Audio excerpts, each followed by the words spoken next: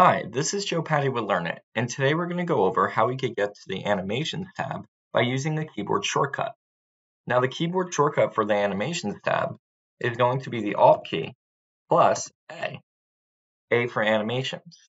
So I'll just click on Alt A, and you'll see it brings me straight to my animations where I can start to use different animation styles and effects, and also open up the animation pane as well.